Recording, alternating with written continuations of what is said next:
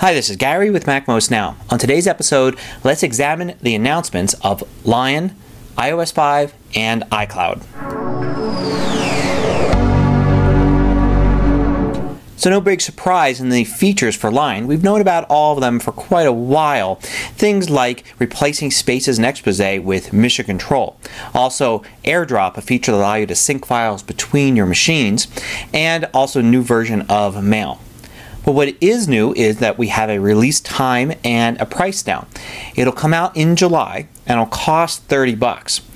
Now the cool thing is you're going to buy this through the Mac App Store.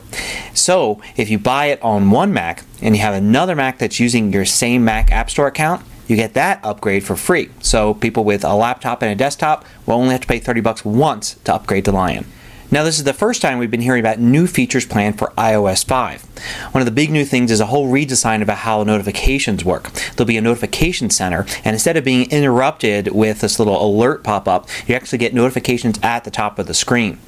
We're also going to have some new apps. One of the big new ones will be Newsstand, which looks like it's going to be iBooks, but for newspapers and magazines. And there's also going to be a free new messaging service called iMessage that'll work between iOS devices, and you won't have to pay your service provider for those messages. Also, one of the cool features is quicker access to camera. There'll be a camera button on the lock screen. You press it and you can just get into your camera app and take a picture. And you can use the volume up button to snap that photo. Almost lost as a footnote was the announcement that in iOS 5 you'll be able to use AirPlay to mirror the screen to, say, an Apple TV, so you can actually show what's on your iPhone on your television.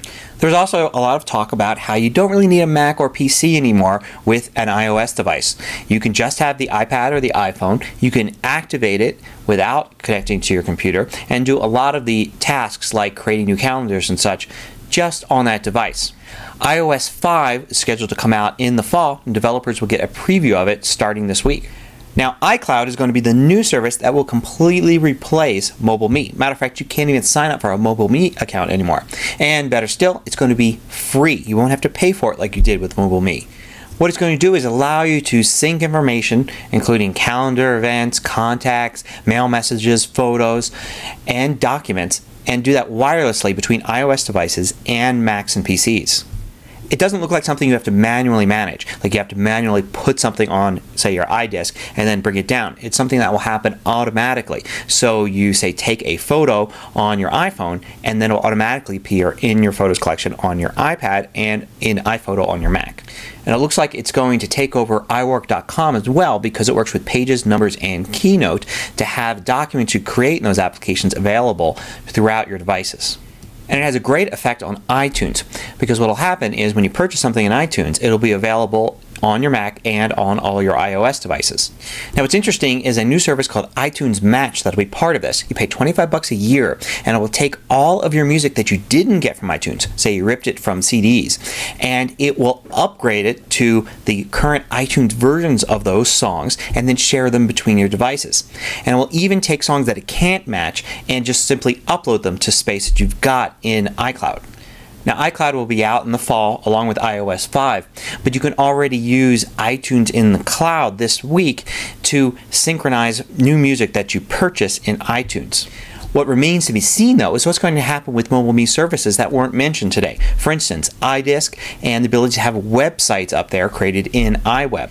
So that sums it up, but there's a ton of information and it's all available at apple.com. They've got pages on Lion, iOS 5, and iCloud there. Lots of detailed information, and we'll probably know more as each of these gets closer to release. Till next time, this is Gary with MacMost Now.